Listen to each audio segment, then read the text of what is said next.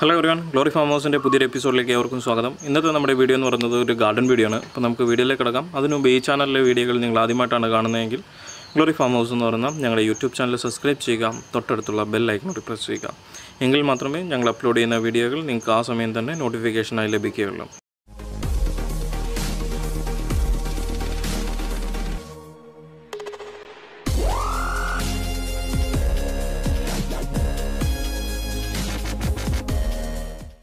അപ്പോൾ ഇന്നത്തെ നമ്മുടെ വീഡിയോയിൽ നമ്മൾ പറയാൻ പോകുന്നതെന്ന് പറഞ്ഞാൽ ഓൾറെഡി നമ്മൾ ചെയ്തൊരു വീഡിയോ ആണ്. ഇത് ബെൽ ഫ്ലവർ എന്ന് പറയപ്പെടുന്ന അല്ലെങ്കിൽ ബലൂൺ ഫ്ലവർ എന്ന് പറയപ്പെടുന്ന ചെടിയാണ്. അപ്പോൾ ഇതിനെക്കുറിച്ച് നമ്മൾ ഓൾറെഡി ഒരു വീഡിയോ ചെയ്തിട്ടുണ്ട്. അപ്പോൾ നിങ്ങൾക്ക് കണ്ടിട്ടില്ലാത്തവർ ആ വീഡിയോയുടെ കൂടി കാണാൻ ശ്രമിക്കാം. അതിൻ്റെ URL കാര്യങ്ങളൊക്കെ ഞങ്ങൾ കൊടുത്തിരിക്കാം. അപ്പോൾ ഇത് വളർത്തുന്ന കാര്യങ്ങൾ, അതിൻ്റെ നടുന്നതും കാര്യങ്ങളൊക്കെയാണ് നമ്മൾ പറഞ്ഞിരിക്കുന്നത്.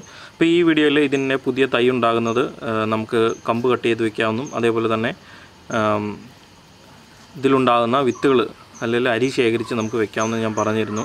അപ്പോൾ നമുക്ക് ഈ വട്ടം അരി എങ്ങനെ കളക്ട് ചെയ്യാമെന്നും അതെങ്ങനെ കിളിപ്പിച്ചെടുക്കുന്നതും ഒക്കെയാണ് ഞാൻ ഈ വീഡിയോയിൽ പറഞ്ഞിരുന്നത്. അപ്പം ഇതിനെ ബെൽ ഫ്ലവർ എന്ന് പറയപ്പെടുന്നത് അല്ലെങ്കിൽ ബലൂൺ ചെടി എന്ന് പറയപ്പെടുന്നത് ഈ മുട്ട് കണ്ടില്ലേ, ഈ മുട്ടാണെങ്കിൽ ഒരു ബലൂണിൻ്റെ ഷേപ്പിലിരിക്കുന്നതുകൊണ്ടും അതേപോലെ തന്നെ ഇതിപ്പം പറിച്ചെടുത്തിട്ട് നമ്മൾ എവിടെയെങ്കിലും പ്രസ് ചെയ്യുകയാണെങ്കിൽ ഒരു ബലൂൺ പൊട്ടുന്ന പോലെയുള്ളൊരു ചെറിയൊരു സൗണ്ടോട് കൂടി പൊട്ടുന്നതുകൊണ്ടാണ് ഇതിനെ ബലൂൺ ഫ്ലവർ എന്ന് പറയപ്പെടുന്നത്. ബെൽ ഫ്ലവർ എന്ന് പറയപ്പെടാനുള്ള കാരണം എന്ന് വെച്ചാൽ ഈ വൈറ്റ് പൂവിൻ്റെ ഇതളുകൾ ശ്രദ്ധിച്ചാൽ നമുക്കൊരു ബെൽ ഷേപ്പിൽ കാണുന്നതുകൊണ്ടാണ് ഇതിനെ ബെൽ ഫ്ലവർ എന്നും ഇതിനെ പറയപ്പെടാറുള്ളത്.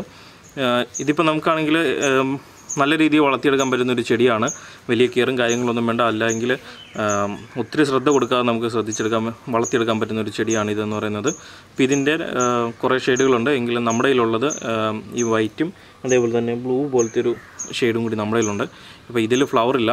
ഇതിപ്പോൾ നമ്മൾ ഈ ബ്ലൂവിൻ്റെയാണ് സീഡ് നമുക്ക് കളക്ട് ചെയ്യാൻ പോകുന്നത്. അപ്പോൾ ഈ ഫ്ലവർ ഉണ്ടായതിന് ശേഷം ഇതിൽ കാണിച്ചു തരാം. അപ്പോൾ ഈ ഫ്ലവർ ഉണ്ടായതിന് ശേഷം ഈ ഫ്ലവർ ആണെന്നൊരിൽ പൊഴിഞ്ഞു പോയി കഴിഞ്ഞ് കഴിയുമ്പം ഈ ചുവട്, അതായത് ഈ ബലൂൺ പോയിരിക്കുന്നതിൻ്റെ ഈ ചുവട്ടിൽ ഇത് കണ്ടില്ലേ, ഈ ഒരു വിത്ത് ഉണ്ടാകുന്ന ഒരു മുള ഉണ്ടാകും, അതായത് ഇതുപോലൊരു വിത്തുണ്ടാകും. അപ്പോൾ ഇതാണെങ്കിൽ ഉണങ്ങിയതിന് ശേഷമാണ് നമ്മൾ കളക്ട് ചെയ്തെടുത്തിട്ടാണ് നമുക്ക് വിത്തുണ്ടാകേണ്ടത്. അപ്പോൾ ഈ സീഡിലും അല്ലെങ്കിൽ എല്ലാ ഈ കായിലും വിത്തുണ്ടാകണമെന്ന് നിർബന്ധമില്ല. ഈ വിത്തുകൾ തന്നെ വളരെ കടുകുമണിയോളം അതിനേക്കാൾ ചെറുതായിട്ടുള്ള ചീരയുടെ വലിപ്പത്തിലുള്ള വളരെ ചെറിയ സീഡുകളാണ്. അപ്പോൾ ഇതിനെ നമ്മൾ കളക്ട് ചെയ്തെടുക്കുന്ന സമയത്ത് വളരെ ശ്രദ്ധിച്ചിട്ട് വേണം നമ്മളിതിനെ കളക്ട് ചെയ്തെടുക്കാൻ വേണ്ടി. അപ്പോൾ ഇതാണ് അതിൻ്റെ സീഡ് എന്ന് പറയുന്നത്. അപ്പോൾ ഇതിനകത്താണ് സീഡ് ഇരിക്കുന്നത്. നമുക്കിപ്പം കളക്ട് ചെയ്തെടുക്കാം. ഉണങ്ങിയത് നമുക്കിപ്പം നോക്കാം. അപ്പോൾ നമുക്ക് ഈ ചെടിയിലൊരു 3-4 സീഡുകളുണ്ട്. അപ്പോൾ നമുക്കിതാദ്യം കളക്ട് ചെയ്തിട്ട് പൊട്ടിച്ചെടുത്തതിന് ശേഷം നമുക്കത് നടാം. അപ്പോൾ ഈ വിത്തുകൾ നമ്മൾ കളക്ട് ചെയ്തെടുക്കുമ്പോൾ ഒരു കാരണവശാലും ചെടിയെ ഉപദ്രവിക്കാനോ അല്ലെങ്കിൽ ചെടിക്ക് പ്രശ്നം വരുന്ന രീതിയിൽ നമ്മൾ പറിച്ചെടുക്കാൻ പാടില്ല. അപ്പോൾ നല്ല രീതിയിൽ ശ്രദ്ധിച്ച് പറിച്ചെടുക്കുക. അപ്പോൾ ഇതാണ് അവയുടെ സീഡുകൾ എന്ന് പറയുന്നത്. അപ്പോൾ ഈ സീഡ് നമുക്ക് പൊളിച്ചിട്ട് ഇതിൻ്റെ അകത്ത്, ഈ കായ്ക്കകത്ത് നമുക്ക് സീഡ് ഉണ്ടോയെന്നുകൂടി നോക്കാം. എല്ലാ കായ്ക്കകത്തും സീഡ് വരത്തില്ല, അതുകൊണ്ട് നമ്മൾ ശ്രദ്ധിച്ചിട്ട് വേണം എടുക്കാൻ വേണ്ടി. അപ്പോൾ നമുക്കിതൊന്ന് നോക്കാം ഇതിൻ്റെ അകത്ത് സീഡുള്ളതാണോ.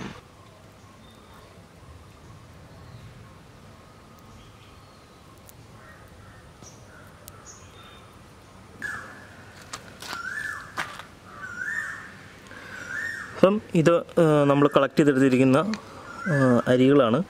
ഇതിനകത്ത് കാണുന്ന ഈ കറുത്ത ചെറിയ ഇതാണ് ഇതിൻ്റെ ബലൂൺ ഫ്ലവറിൻ്റെ അല്ലെങ്കിൽ ബെൽ ഫ്ലവർ എന്ന് പറയുന്ന ഇവയുടെ അരികൾ എന്ന് പറയുന്നത്. വളരെ ചെറുതാണ്. അപ്പോൾ ഇതിനെയാണ് നമ്മൾ പാക്കി കിളിപ്പിക്കുന്നത്. അപ്പോൾ ഇത്രയും ചെറുതായതുകൊണ്ട് തന്നെ നമ്മൾ സീഡിങ് ട്രെയിൽ ഇടുന്നത് കുറച്ച് ശ്രമകരമായ പണിയായതുകൊണ്ട് തന്നെ ഇത്തരം ചെറിയ ഫ്ലവർ സീഡുകളൊക്കെ നമ്മൾ ഇതേപോലൊരു വലിയൊരു കണ്ടെയ്നറിലാണ് നമ്മൾ കിളിപ്പിച്ചെടുക്കാറുള്ളത്.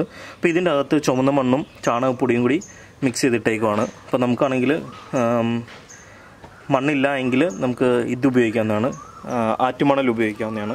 ആറ്റുമണലും അതേപോലെ തന്നെ ചാണകപ്പൊടിയും കൂടി മിക്സ് ചെയ്തെടുത്തതിന് ശേഷം അതിൻ്റെ ഏറ്റവും ടോപ്പിലേക്ക് വെറുതെ ഇങ്ങനെ പാക്കി കൊടുത്താൽ മതിയാകും.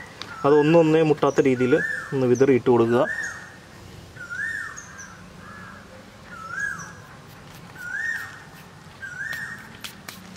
ഇത്രേ ഉള്ളൂ ഇതിൻ്റെ പരിപാടി എന്ന് പറയുന്നത്. അതിനുശേഷം ഇതിൻ്റെ നനയെന്ന് പറയുന്നത് ഒന്നര വിട്ടുള്ള ദിവസങ്ങളിൽ മാത്രം, അല്ലെങ്കിൽ 2 ദിവസം കൂടുമ്പോൾ മാത്രം ഇതിന് വെള്ളം ഒഴിച്ചു കൊടുക്കാൻ ശ്രദ്ധിക്കുക. കാരണം എന്ന് വെച്ചാൽ ഒത്തിരി വെള്ളമായി കഴിഞ്ഞ് കഴിഞ്ഞാൽ ഈ സീഡ് പന്നലായി പോകും. അതുകൊണ്ട് ഒന്നര വിട്ട് മാത്രം, അല്ലെങ്കിൽ 2 ദിവസം കൂടുമ്പോൾ മാത്രം നമ്മൾ വെള്ളം സ്പ്രേ ചെയ്ത് കൊടുക്കുക. വെള്ളം ഒത്തിരി ആയി കെട്ടി നിൽക്കാനോ അല്ലെങ്കിൽ ഒത്തിരി വെള്ളം നനവ് നിൽക്കാനോ ഇടയാക്കരുത്. അപ്പം നനവ് നോക്കിയതിന് ശേഷം മാത്രം വെള്ളം കൊടുക്കുന്നതിൻ്റെ അളവും ക്രമീകരിക്കാവുന്നതാണ്. അപ്പം ഇതിപ്പോൾ നമ്മളാണെന്നതിൽ ഇപ്പോൾ പാകിയിട്ടുണ്ട്. ഇതിൻ്റെ മേളിലേക്ക് നമുക്ക് വേണമെങ്കിൽ നമ്മളിപ്പം ചെയ്തിരിക്കുന്ന മിക്സർ തന്നെ ഒരല്പം, അതായത് ഈ ചുവന്ന മണ്ണും ചാണകപ്പൊടിയും കൂടി എടുത്തിരിക്കുന്ന മിക്സർ തന്നെ വേണമെങ്കിൽ മേളിലേക്ക് ഒരു അല്പം തൂക്കി കൊടുക്കാവുന്നതാണ്. തൂക്കി ഇല്ലെങ്കിലും കുഴപ്പമില്ല, വേണമെന്നൊരു തൂക്കി കൊടുക്കാം. ഇതിനകത്ത് നമ്മളാണെന്നൊരിൽ ചകിരിച്ചോറ് യൂസ് ചെയ്തിട്ടേ ഇല്ല. ഇപ്പം ചകിരിച്ചോറ് യൂസ് ചെയ്യാത്തതെന്ന് വെച്ചാൽ സീഡ് അഴുക്കാകാതിരിക്കാൻ വേണ്ടിയുള്ള മുൻകരുതലായിട്ടാണ് നമ്മളിത് ചെയ്തിരിക്കുന്നത്.